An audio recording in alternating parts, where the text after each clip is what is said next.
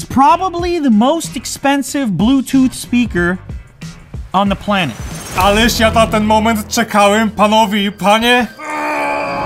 Tutaj mamy głośnik Bluetooth, który kosztował 20 000 złotych, tak za 20 kilo waży, więc za każdy kilogram tego urządzenia płacimy 1000 złotych.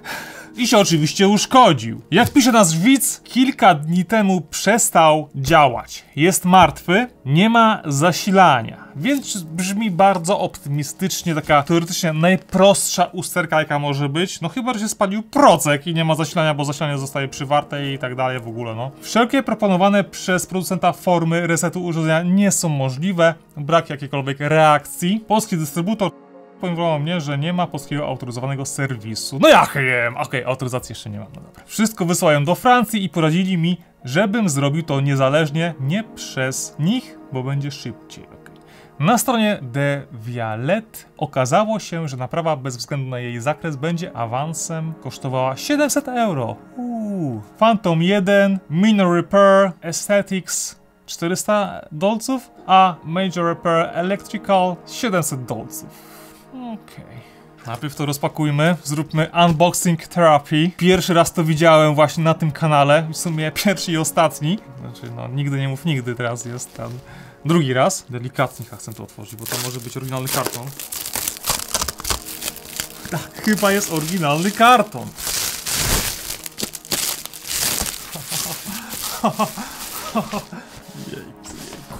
Jejku, góra!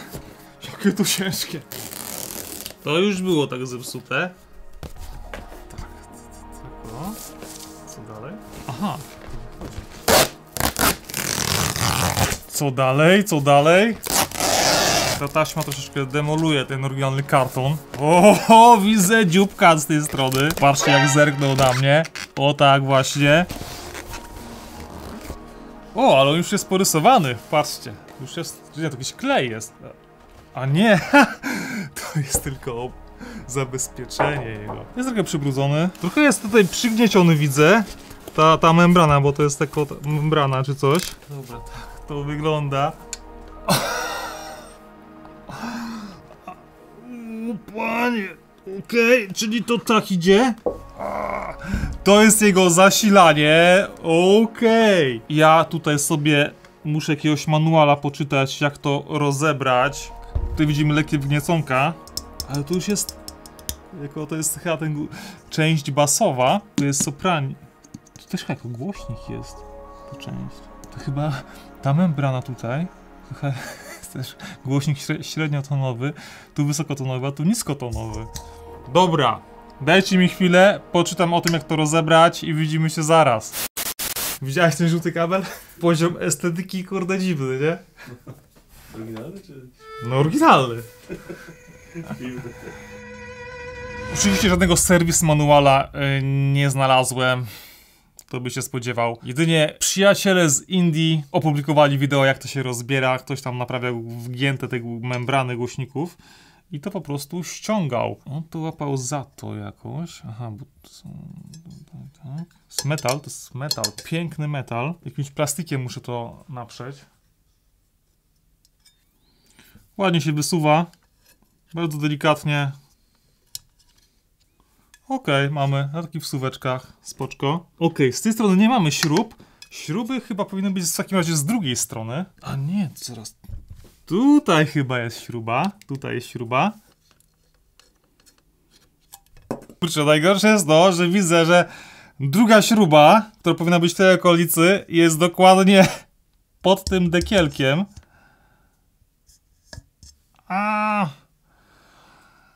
O nie! Nie wiem, czy to nie jest przypadkiem klejone, czy coś. I ten gość już ma to ściągnięte, te dekielki. Ok, xin chào mọi người. Hôm nay mình sẽ... Inne narzędzie, bardziej cieńsze muszę znaleźć. Nie znalazłem żadnych informacji, czy to jest klejone, czy wciskane, czy co. Nie wiem, spróbujemy podejść do tego tematu, że to jest po prostu klejone i spróbujemy to odseparować jak ekranik czy obudowę telefonu.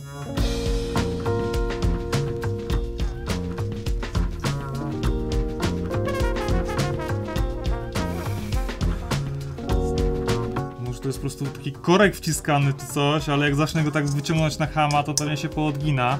Żaden filmik nie pokazał, jak to wyciągnąć. Wszystkie już miały wyciągnięte. Możliwie dlatego tak pokazali, że to przy wyciąganiu po prostu się całe wygina i nie chce tego pokazywać, jeszcze wrzucili w kąt. Niestety ja wam to będę musiał pokazać. Nawet jeśli to rozwalę, to będę musiał wam pokazać, że to rozwaliłem. Powiem wam, że taki... Wydaje się, że to po prostu jest korek taki. Bo tutaj już mam koniec, nie mogę dalej wcisnąć. To jest plastik, więc tutaj tylko zostanie syf z tego plastiku. Co najwyżej. No masakra, masakra.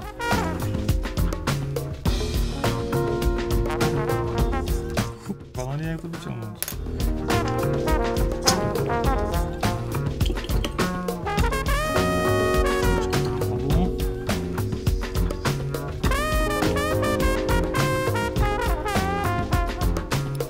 Już tam odchodzi.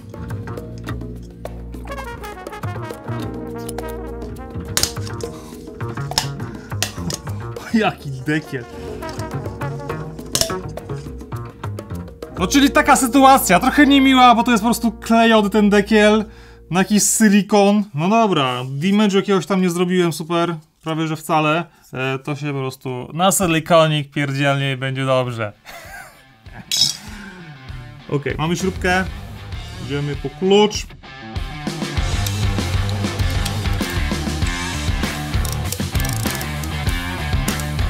Czy to ma lewy gwint?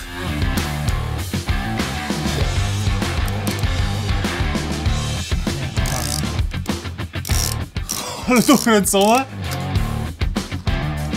Mam nadzieję, że z drugiej strony nie będę musiał tego samego robić.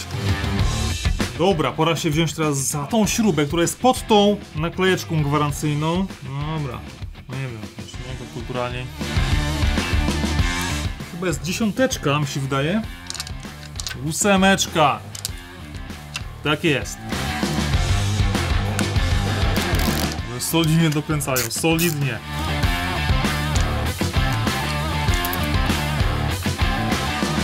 Jeszcze z drugiej strony mam tu śrubkę.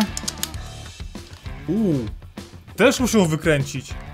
To niedobrze. To niedobrze. To znaczy, że możliwe, że będę musiał z tej strony ten drugi głośnik też, kurde, rozwalać.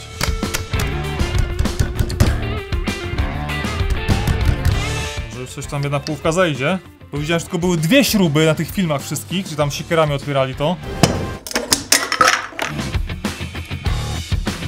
Gdzie jest ten mój plastikowy dzyndzel do otwierania? Z tej strony się już delikatnie rozchodzi, też bardzo delikatnie to robię, bo to jednak plastik jest. Powiem wam, że się rozchodzi, że tutaj się rozeszło. Delikatniusio. Yes! Delikatniusio.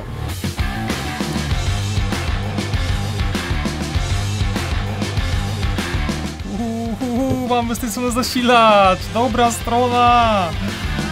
Tak, patrzcie, to jest cały głośnik. On jest wsuwany na tych 2 ośkach. To jest po prostu jego zasilanie tego głośnika. Wsuwa się w te miejsce. Czyli widzicie, nie ma żadnych kabli, przewodów. Tak, mamy cenę. Dobra, fajnie, że jesteśmy od razu od strony zasilacza. Tu mamy filtr wejściowy i dalej muszę się przyjrzeć, tak? Dalej się muszę przyjrzeć. Dajcie mi chwilę, zrobię rozeznanie, podłączymy to, sprawdzimy napięcia i coś będziemy wiedzieć więcej zaraz.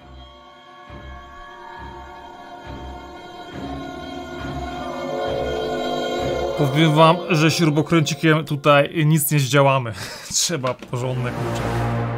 Teraz patrząc na tą puchę, ono to jest tak wygięta. Wygląda jakby na płasko była, nie? Jakby na płasko siedziała cała ta pucha, ale pod nią można coś wsadzić grubego dosyć. Się poodginała. Czy tak miało być? Raczej nie. Zobaczmy, co tutaj się kryje. Termopad, okej.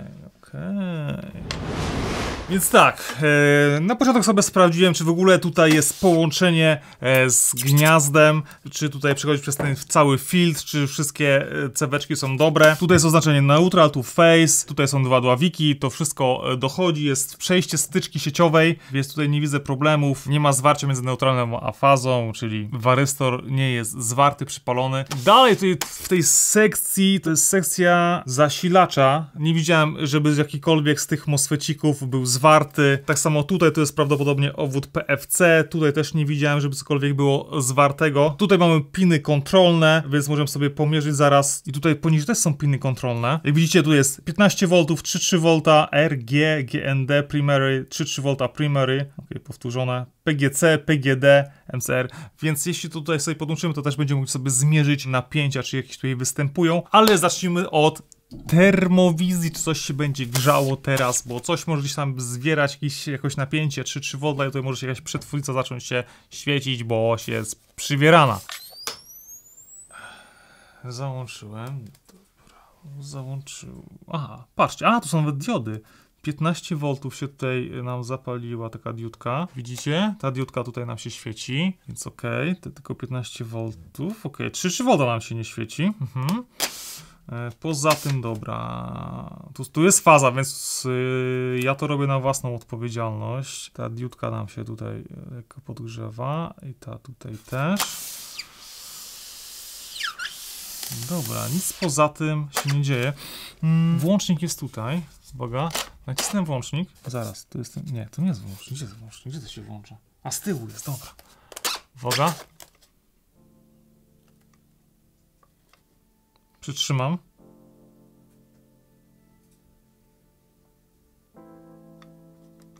Przytrzymuję ten guzik i się nic nie dzieje.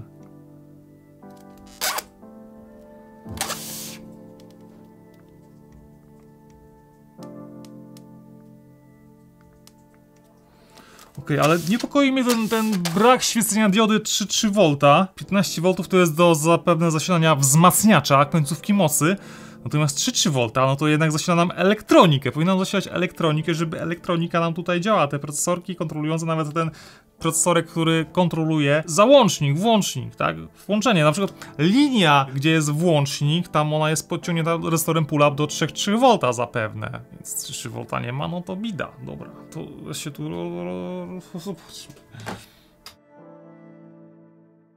Okej, zaczniemy od sprawdzenia spadku napięcia, czy nie jest zbyt zaniżony spadek napięcia, czyli powiedzmy rezystancja w tej linii do masy. Tutaj mamy GND primary, czyli mamy masę, która jest dla tych obwodów 15 i 3,3 V, bo możemy mieć inną masę, mogą być masy podzielone, żeby nie było takich interferencji, możemy tam mieć masę analogową, masę cyfrową, więc trzymamy się tych opisów i tych mas, które są dedykowane do tych obwodów. GND primary, 15 V primary, które niby działa, patrzcie, ma 1,4,4 wysoko, a 3,3 V primary, którego nie mamy, 0,43, kurczę, wydaje się nisko, bo zwykle powinno być troszeczkę wyżej. 0,6 to jest taki standard, 0,6 spadek napięcia z plusem na linii, tu 0,6 powinno być. Spróbujmy teraz to załączyć i zmierzymy napięcie. Nasze 15 V, które mówi, że jest, bo się świeci dioda, 15,2, pięknie jest, a 3,3 V, które się tutaj dioda nie świeci, to ma 0,1 V, no jest bida. Panowie, bida. Bez 3,3 V tutaj nasza sekcja cyfrowa jest martwa. Tutaj jeszcze mam jakieś piny pomiarowe i też 3,3 V P i swoje GND jakby i tutaj również jest bieda, nic nie ma. Jakiś jest secondary OK, też tam nic nie było. Dobra, spróbuję namierzyć ten układ, który nam powinien tworzyć 3,3 V. Ciężko będzie bez schematu, no ale działam. Będzie to ciężko nagrać, ale coś znalazłem. Znalazłem układ, który teoretycznie tworzy nam 3,3 V i to jest taki gówniany tam regulatorek. W sensie dobrej firmy, a troszeczkę taki mały gówniany. Liniowy, prawdopodobnie. Ty, no to jest... Nie, to nie jest liniowy, to jest jednak MOSFET górny, MOSFET dolny. Okej, dobra, słuchajcie. Czyli nie jest, wycofam moje słowa. Patrzcie, to jest ten układ, którego namierzyłem. Tutaj jest jego dławik i po prostu sobie sondę czarną kładę na linię 3,3 V, a tą po prostu na ten dławik. I jak widzicie, mamy 0 ohmów praktycznie, czyli tutaj to ten dławik nam się z tym styka. I ten układ nam tworzy zasilanie na tym dławiku, czyli to jest jego wyjście. No i mamy jego tutaj Opis. Po jego opisie znaleźliśmy to TPS 5600200 od 4,5 do 17 V input, czyli jeśli tu mamy zasilanie 15 V na przykład tego układu, to się zgadza. Synchronił step down converter. Texas Instruments jest dobrą firmą, więc tutaj nie ma co tam gadać, że jakiś lipny układ. I tak, mamy wina, fazę, V-Sense, GND, ale też mamy pin enable, więc ciekawe, czy ten układ w ogóle jest załączany. To jest jego pinout. Win na 4, czyli tutaj z dołu. Zgadza się, tutaj jeszcze przez taki rezystor 0 ohmów, taki bezpiecznikowy wchodzi, a wyjście fazowe na 3, no zgadza się, to jest ten układ, on nam tworzy 3,3 V i teraz załączymy zasilanie, zobaczmy czy w ogóle jest on załączany, czyli czy pojawia się napięcie na linii 3,3 V, na linii enable, tak? Enable pin, float to enable. A, float to enable. Okej. Zobaczmy w ogóle, jakie to są parametry tego float. Czy on jest wewnętrznie podciągany, czy co tutaj się dzieje, nie? Jakie parametry on w ogóle powinien mieć? Okej, czy ten enable pin to jest też zastosowany jako soft start, czyli pewnie mam na jego wyjściu kondensator. Nie, on chyba jest po prostu float. Z tej strony nie widzę, żeby ten pin był gdziekolwiek podłączony. No nie widzę. Wygląda jakby ten układ musiał się od razu załączać. Podłączmy napięcie, zobaczmy o co tutaj chodzi. Który to jest masa? Bo tych mas jest pewnie pełno. Ten to jest masa, środeczek. Oj, ciężko, ciężko! Zasilanie, czy jest zasilanie? 15 V wchodzi. Dobra, czy jest enable? 15 V na enable? Tak chyba maksymalnie widziałem, że tam mogło być 7 V. A tu jest jego wyjście, to czy ten kondensator jest tak podłączony? Ja pierdolę, nie zrób żadnego zwarcia. No, 0... Ale 15 V na pinie enable? Co? Gdzie to są maximal values? Absolute maximal ratings. Enable ma 7 V maksymalnie, panowie i panie, co tu się dzieje? Enable to jest 7 V maksymalnie, 15. No to chyba wszystko jasne. Zamawiamy układ i zobaczymy, co się wydarzy dalej. Jest! Są części prosto z Ameryki, niestety w TME nie było to dostępne. To dosyć specyficzna część. Tak naprawdę nie było żadnych zamienników, bo wszystkie inne zamienniki miały napięcie wejściowe maksymalne 15 V. Więc to jest jedyny konwerter, który może być zasilany 17 V. Przesyłeczka z Mausera. Część kosztowała 5 zł, wysyłka 80, więc wolałbym to kupić w TME oczywiście. 2 części kupiłem od razu. Wsadzamy i zobaczymy, czy to nam ruszy.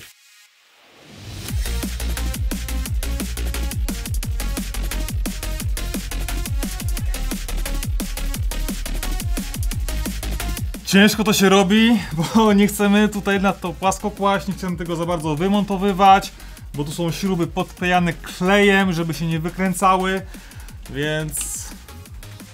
Ale damy radę, damy radę.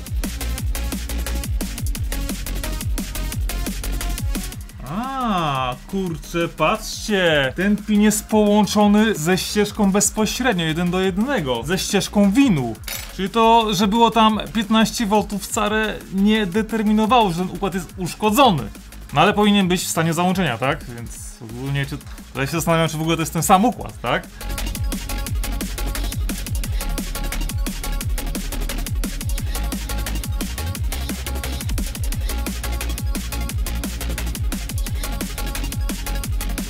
Powiem wam, że nie wiem co o tym sądzić. Dlaczego tutaj wchodzi nam 15 V bezpośrednio z linii, tak? Na pin enable. Gdzie tam powinno być maksymalnie 7 V z tego co czytaliśmy. No ale to jest ten układ, to jest ten układ. To wsadzamy to i... Nie wiem, no zobaczymy.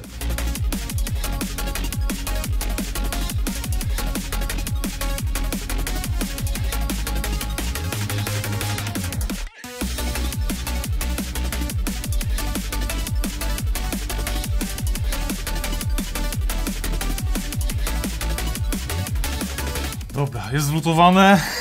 Dobrze, kupiłem 2 układy, bo on teraz może się na przykład uszkodzić, bo jest podawane 15 V bezpośrednio na linię enable. Zacznijmy może od sprawdzenia, jaki jest spadek napięcia na tej linii. Czy jest taki sam? Był 4,3, teraz jest 4,3. Tak samo, nic się nie zmieniło. Troszeczkę podejrzewam, że mógł być po prostu wysadzony pin enable w tamtym i że to jest błąd konstrukcyjny, ale kurczę, no nie... No, to jest drogi sprzęt. No i nie wiem, czy ja coś źle widzę. Absolute maximum ratings, input voltage na pinie enable to jest 7 V. a sprzęt się już powinien uruchomić przy 1 volcie już się powinien uruchomić, maksymalnie 1,29 V. A to mamy 15. I w ogóle jest napisane, że powinniśmy tego pina dostawić niepodłączonego, żeby sprzęt uruchomić, bo on ma wewnętrzny restore pull-up, który nam to załączy. Podłączymy tak jak jest, czyli z tymi 15 V. Może on trochę podziała, może podziała. 3, 2, 1. Okej. No patrzcie, załączyło się wszystko. No, załączyło się, tak.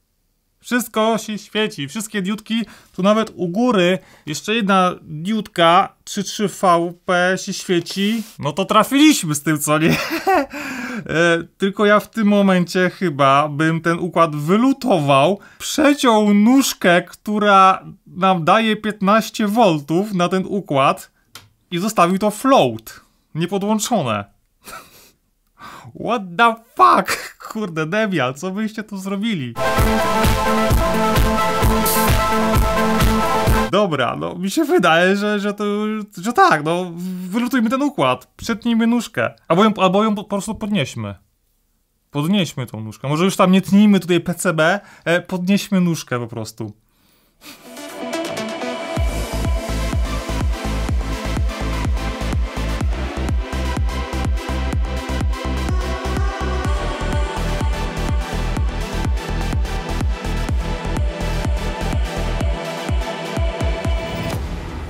Tu była szybka akcja, pin został podniesiony, więc nie ma teraz połączenia z tymi 15 V i zobaczymy, czy teraz się załączy linia 3 V, czy nasza diodka się słodka zaświeci. Uwaga! 3, 2, 1. No, zaświeciło się. Zaświeciło się bez tych cholernych 15 V. Tak jak jest napisane, tą linię zostawiamy niepodłączoną, jeśli chcemy to załączyć, lub jeśli chcemy zastosować soft start, podłączamy kondensator, który powoli się ładuje małym prądem i wtedy naładuje się do tych 1,3 V, wtedy się załączy, lub możemy ten pin wykorzystywać, żeby wyłączać tą przetwornicę, ale kurde, żeby tu 15 V podłączać. Dobra, złóżmy to, zobaczmy, czy to działa.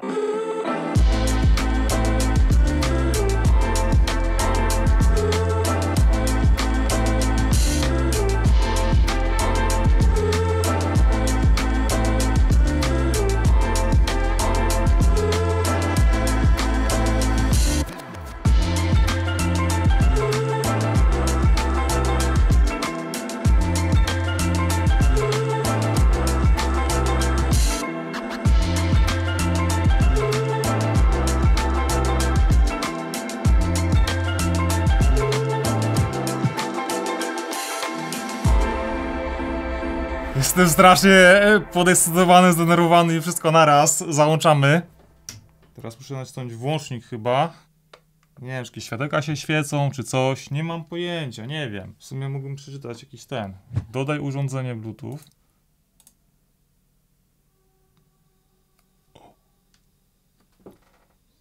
Poruszyło się.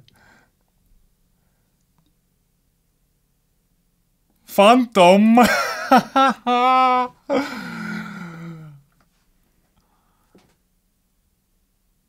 Spróbuj podobnie podłączyć urządzenie, no dobra. Nie wiem, poczekajmy sobie. Na razie tu go nie ma. Spróbuj ponownie, to co, mam go wyłączyć i włączyć? Czy co? Możemy już sparować.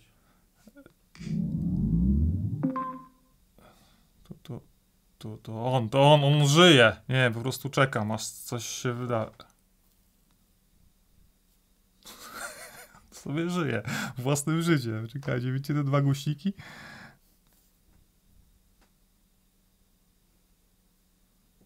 Może on się po prostu załącza, wyłącza. Może jest problem, że tutaj ta nasza przetwornica się wyłącza, czy co? Nie wiem. To było jakieś kurde światełko z tej strony, że to działa, nie? Że to się nie resetuje. Dobra, anuluj. Wyłączę urządzenie. Dodaj urządzenie, że już dodało tutaj. Dodaj urządzenie. Jest jakiś fantom. Tylko go teraz wyłącz. Gotowe. Okej. Ale nie pojawiło mi się, że tutaj mam go do wyboru. Czy teraz muszę go włączyć? Naprawdę muszę przeczytać tu instrukcję obsługi. Gdzie jest ten fantom? co chodzi. No panie, i jak cię panie włączy zaraz, żebyś ty mi grał? Aha, bo tu jest sparo... Usuń to mi, kurde, wynocha. Idź mi stąd. On jakby się, kurde, włączał, wyłączał, nie wiem, nie kumam. To jest kolejny Phantom Silver, ok. O, teraz się chyba połączył. Tak, uwaga. Jest połączony, dobra. To kurde. Przede wszystkim troszeczkę głośność ściszmy troszeczkę. I zobaczmy, jak to gra.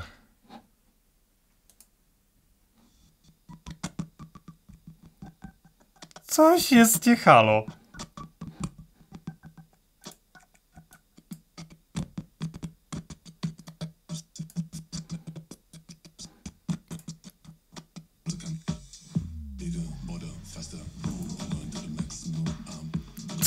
Co to było?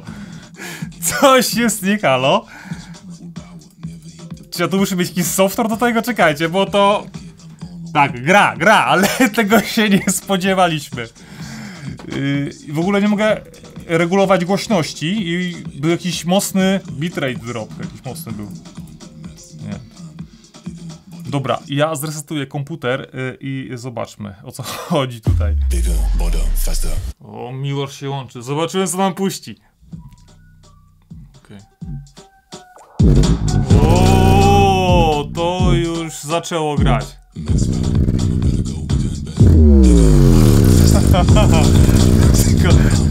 Tego dekla nie ma. Na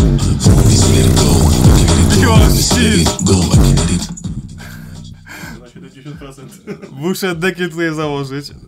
No ale gra. Dobra, to ja to skręcę, skleję.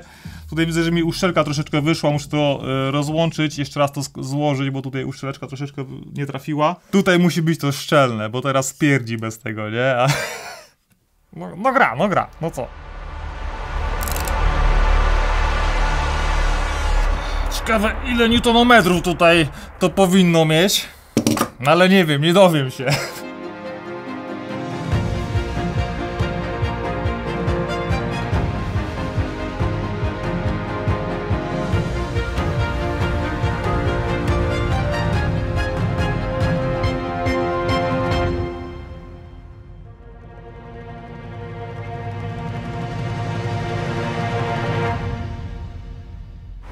Słuchajcie, sprzęt posklejałem, ale zrobimy testy u profesjonalistów, czyli tutaj wyczaiłem fajną firemkę, idziemy do sali odsłuchowej, zobaczymy, co powiedzą, no, audiofile specjaliści, chodźmy. Siemanko. Siema.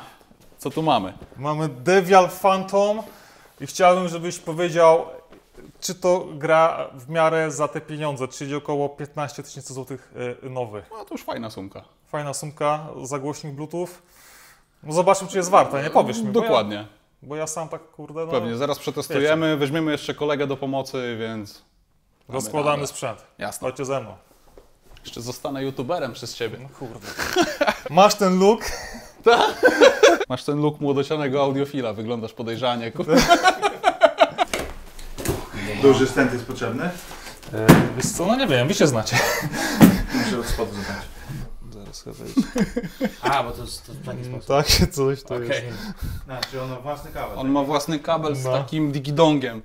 To jest... Dzik niezły. Dobra, To chyba francuski jest nawet. Francuz, tak. Francuz po całości. Jak gość przyszedł z tym wzmacniaczem Devialeta, No. ja myślałem, że on mi jakieś ciuchy na przebranie przyniósł. Bo przyszedł z taką walizką dosłownie jak na rewie mody. A ten kabel w ogóle śmiesznie lekki jest.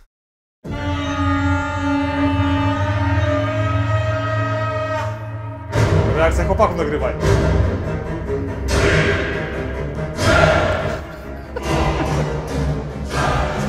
Ale jaki on jest kierunkowy, ty!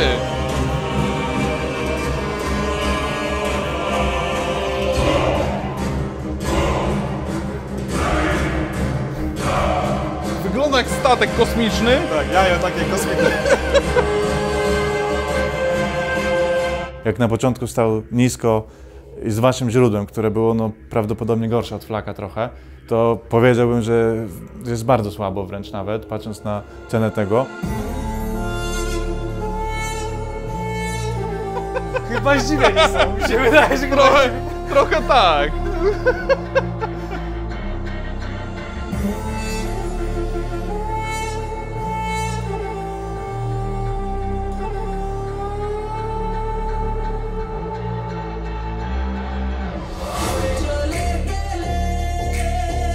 Ale już kończą mu się możliwości. Basik już... No też zależy od piosenki, nie? Więc może winny będzie... Tak, jak gramy bardzo nisko, no to jednak ta membrana musi być duża, nie?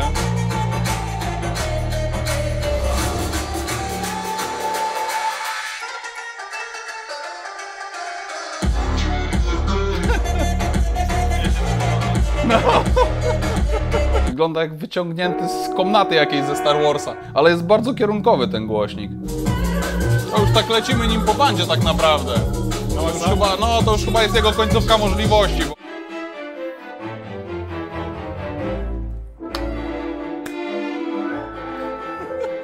Zatańczę tutaj. Zatańczysz kankana? No, naprawa udana, więc tutaj... Ale to chyba nie moja baja. To prędzej. Kurde, no niepozorne pudełeczko. Ale konstrukcja jest masywna. Jak to mówią, fizyki nie oszukasz. Ale jak na swój gabaryt się broni.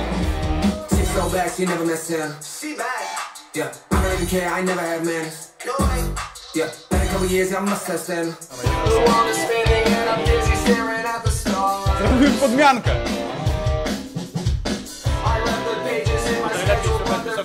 Bo jest bardzo kierunkowy, nie? Co do jakości ogólnie brzmienia, to taka średnia mucha, nie? Tak sobie, no. Za 15-taka da się poskładać zestaw stereo, który to pobije, no ale jak ktoś nie ma miejsca, to też nie jest tak źle. Spróbuję go podnieść, zobaczymy, czy się zmieni. Próbuj.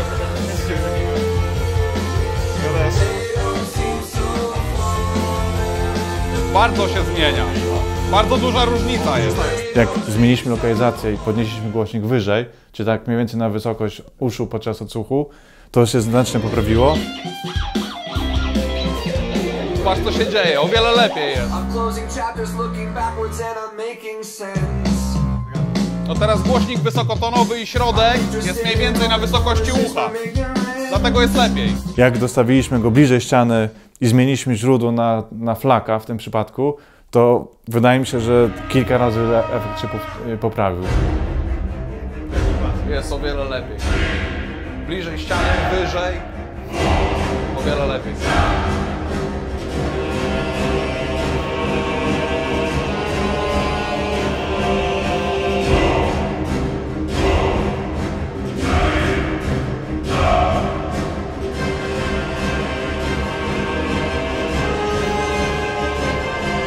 Przy pierwszym odsłuchu było słabo, natomiast przy tej takiej finalnej lokalizacji, tak jak teraz, naprawdę jest zaskakująco dobrze jak na tego typu konstrukcje. Naprawdę przyzwoicie. Szczególnie w zakresie basu, średnicy, całej przestrzeni, no i takiego ogólnego odbioru jest naprawdę dobrze.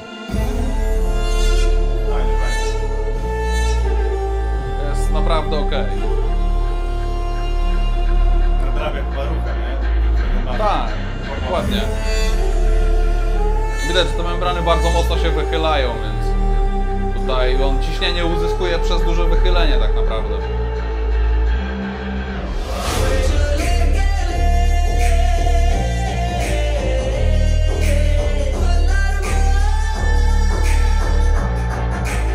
Zaskakujące, na taką kuleczkę.